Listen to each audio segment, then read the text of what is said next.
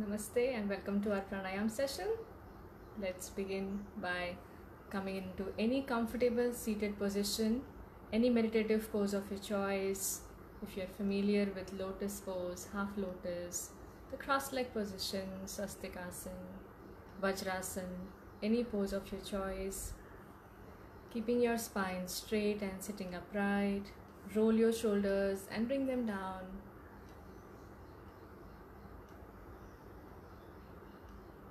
Relax your neck completely.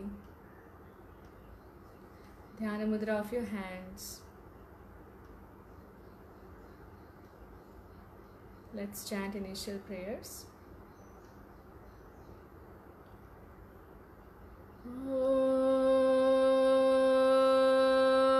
Sahana Vavatu Sahanam Bhunaktu Sahaviryam Karavavahai Tejasvinavadhitamastu Ma Vidvishavahai. Om Shanti Shanti Shanti.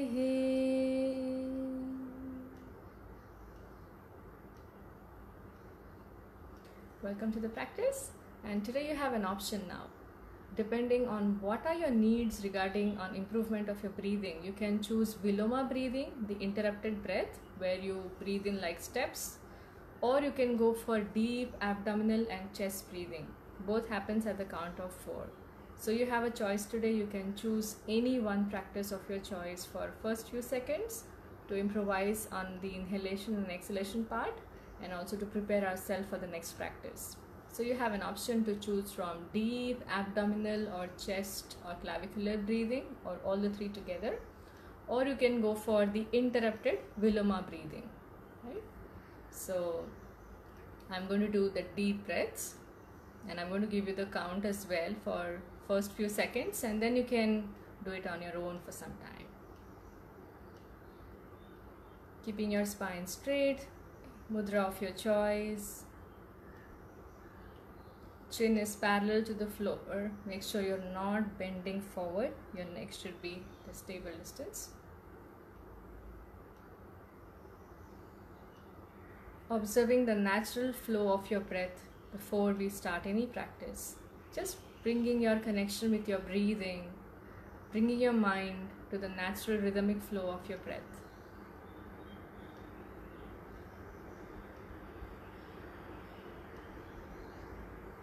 And now you can start with the practice of your choice, Viloma breathing or deep abdominal breathing. Let's begin.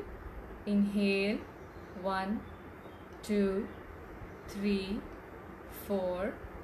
Exhale, 1, 2, 3, 4. Inhale, 1, 2, 3, 4. Exhale, 1, 2, 3, 4. Inhale, 1, 2, 3, 4. Exhale, 1, 2, 3, 4. Inhale, 1, 2, 3, 4. Exhale, 1, 2, 3, 4. Inhale, 1, 2, 3, 4. Exhale, 1, 2, 3, 4. And relax. Very good. Gently opening your eyes, and let's move to the next practice today, Bhastrika, and we're going to add one new pranayam to it today. And the combination of two is really good for keeping your immunity strong, prevent you from allergies, cold and cough. We have had many case studies where people had chronic issues of allergy, cold and cough in any changing weather. But having done this pranayam for up to a month, they were able to manage their conditions, or they were able to also completely get cured of it.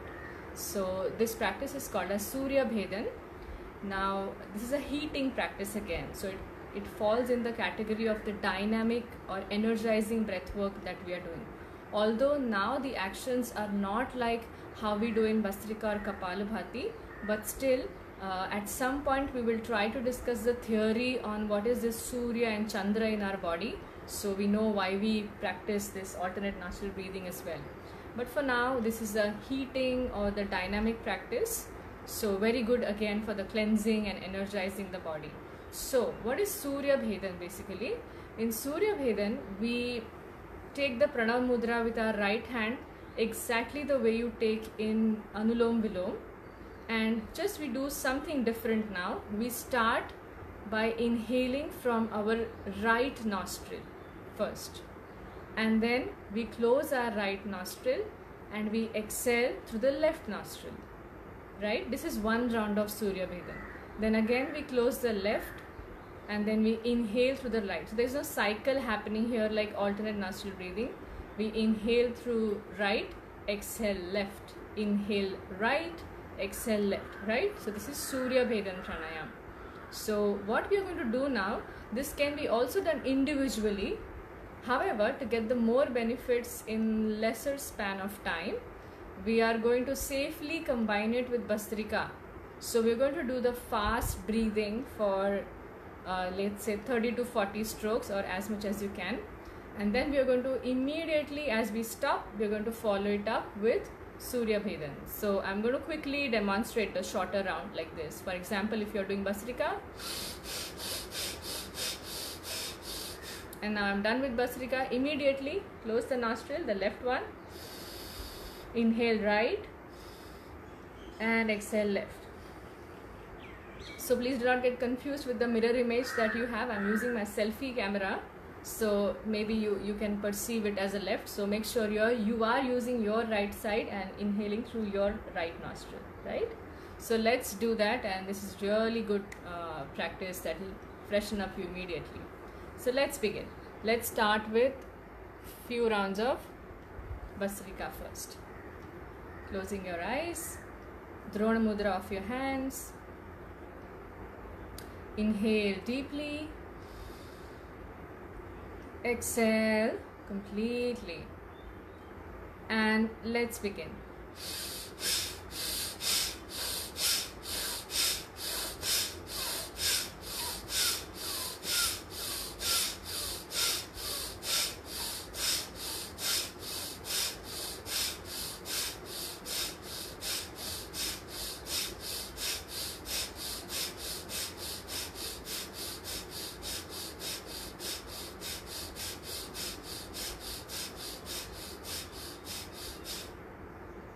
Relax and close the left nostril and inhale right, exhale left, inhale right, exhale left, inhale right, exhale left, inhale right,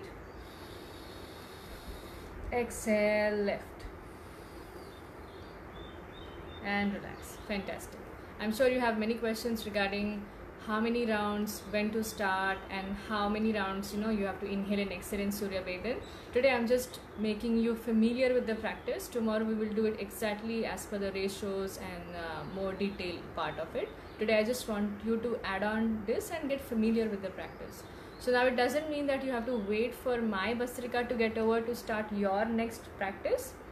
If you stop your Bhastrika any time in between before me, start this Surya Bhedan, right? So for second round, if you feel tired before we are supposed to end the practice, start your rounds of Surya Bhedan. That's when it has maximum benefits. The moment you stop, immediately you take this.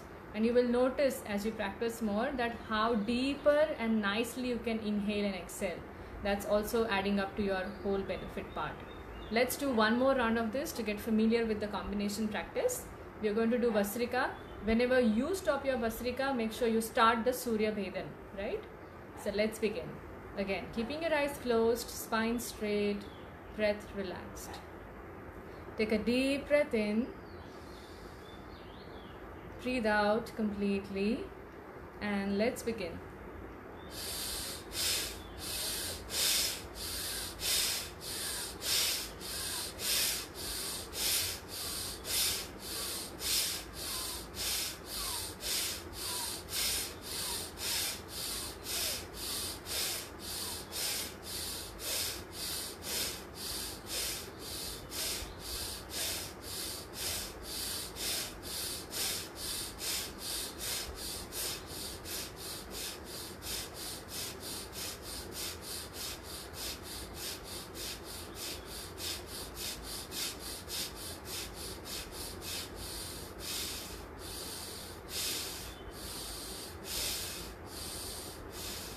And relax. Taking a Pranayama mudra with your right hand. Inhale right. Exhale left. Inhale right. Exhale left. Inhale right. Exhale left. Inhale right. Exhale left. Inhale right. Exhale left. And slowly bring your hands down. Fantastic. I hope you enjoyed this new practice, or maybe you got a little more tired, but every experience was important to grow in the practice. Nevertheless, let's move to the next part. Alternate nostril breathing, Anulom Vilom. Sometimes if your practice gets tiring as we increase the number of rounds, I had mentioned that in the initial days, I am repeating that tip again. Try to keep your elbow closer to your chest, so that is a less tiring experience. Sometimes if the hand goes, for example, the hand goes like this, far from the body, over the period of time there will be some stiffness in the shoulder or hand. So just a small tip where you can bring your elbows closer, so it's nicely the upper arm is supported, and less likely you'll be able to do there'll be less pain, and you'll be able to do more rounds of this. Okay, so let's begin. Keeping your spine straight, sitting upright. We're going to inhale from one nostril at the count of 4 and exhale in 8. At any point, if this is more for you, stick to 4 and 6. Closing your right nostril, Pranam Mudra with your right hand. Another hand in Dhyana Mudra. With more focus today, with more mindfulness on the whole practice, if mind travels elsewhere on some thoughts, bring it back on the quality of your breath. Let's begin. Closing your right nostril. Inhale left, 2, 3, 4. Right exhale, 2, 3, 4, 5, 6, 7, 8. Right inhale, 2, 3, 4. Left exhale, 2, 3, 4, 5, 6, 7, 8. Left inhale, 2, 3, 4. Right exhale, 2, 3, 4, 5, 6, 7, 8. Right inhale, 2, 3, 4. Left exhale, 2, 3, 4, 5, 6, 7, 8. Left inhale, 2, 3, 4. Right exhale, 2, 3, 4, 5, 6, 7, 8.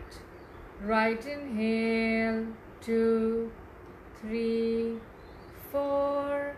Left exhale, 2, 3, 4, 5, 6, 7, 8. Left inhale, 2, 3, 4. Right exhale, 2, 3, 4, 5, 6, 7, 8. Right inhale, 2, 3, 4.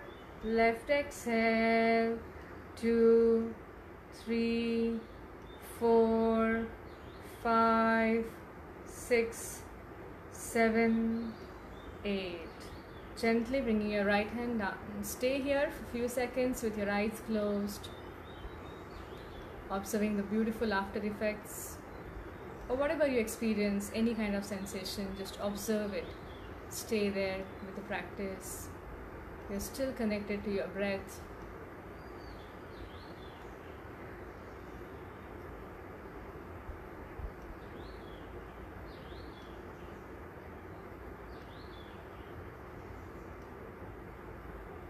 Natural breathing.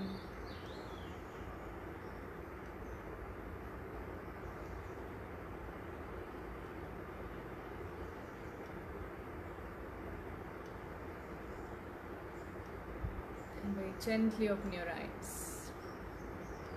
Very nice. Let's move to Ujjayi breathing that we learned yesterday. Again, just a quick reminder on how to do the practice. We are going to contract our throat muscle, which we usually call as the glottis. Don't worry if you're not familiar with these terms, but you have to focus on your throat, and as if you are contracting it gently, not very forceful action here, just a gentle contraction as if the wind is flowing through the pipe is what you have to visualize. And remember the example of fogging the mirror. Same action you do with your mouth closed, and that makes it Ujjayi inhalations and exhalations. Same technique for inhaling and exhaling. A sound will be very similar to the hissing snake or a snoring baby. If you see how nicely the babies breathe, then this is exactly how the sound is going to get produced. So let's do around 5 rounds of Ujjayi breaths just to get the familiarity with this practice. Let's begin. Keeping your eyes closed again, your awareness on your natural breathing. Any mudra of your choice, Dhyana mudra.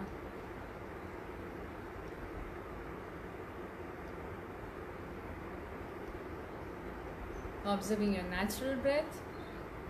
And now slowly you can start Ujjayi inhalations and exhalation. There is no count for this breathing. It will be very personal and different for each one of you. So you can follow your own pace. The deeper it is, the better it is.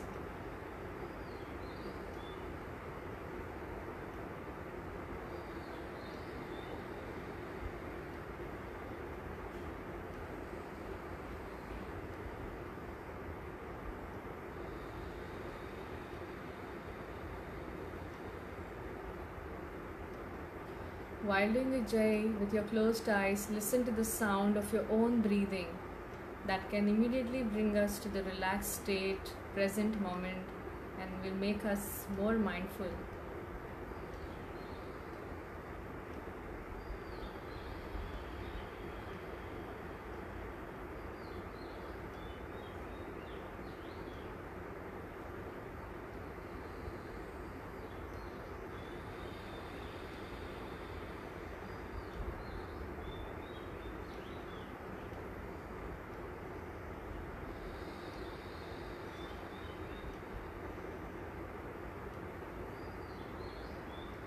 And once, if you're done with your 5 rounds, stay there, observing your natural breathing now through nostrils. Keeping your eyes closed, let's visualize the affirmation as if we are writing on the blackboard and we are reading it ourselves. Every day I chose to do things that nourish all the layers of my existence. My body, my prana, my mind, my intellect. Every day I chose to do the things that nourish all the layers of my existence. Body, prana, mind, intelligence.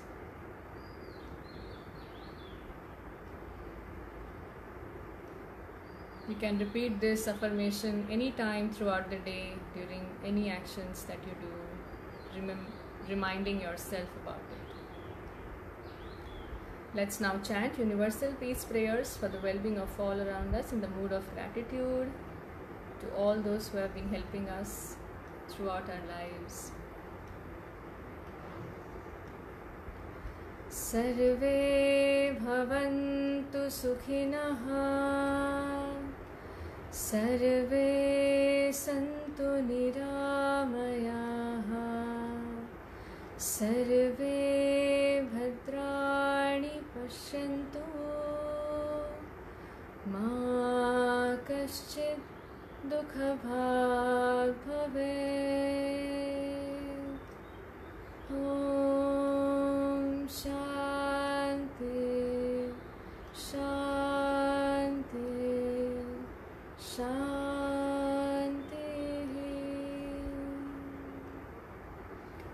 Gently rub your palms, generating some nice prana, energy, warmth. Cupping your eyes or massaging your face, opening your eyes inside the palms and gently bringing your hands down. Let us surrender today's practice to the Supreme Lord and let us pray for the well-being of all around us. Loka samasta sukhino bhavantu, may all beings be happy. Thank you very much for joining in today. And something that I frequently get the questions, so I thought I will address that in a tip today.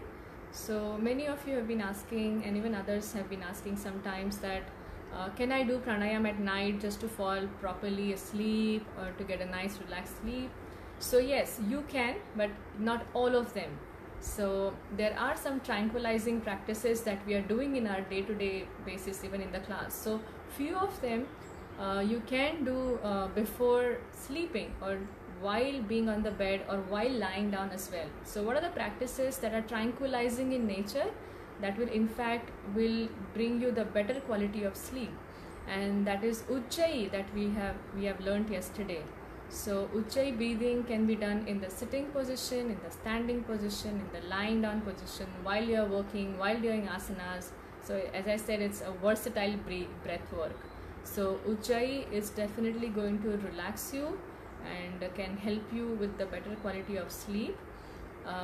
Also, if you face a problem before sleeping of being very hyperactive in nature, especially Vata Prakriti, and I have a personal experience of this. My Prakriti is Vata Pitta by nature. So sometimes, whatever it is, even positive thoughts or negative thoughts, sometimes before sleeping, a lot of ideas can come, or the mind is everywhere, but you really want the mind to now shut down and focus on the sleep. So that time, personally to me, Ujjayi breathing in lying down position or a deep abdominal breathing is a second practice that you can do. Or even Bhramari can be done while you sit, but don't do Bhramari while lying down.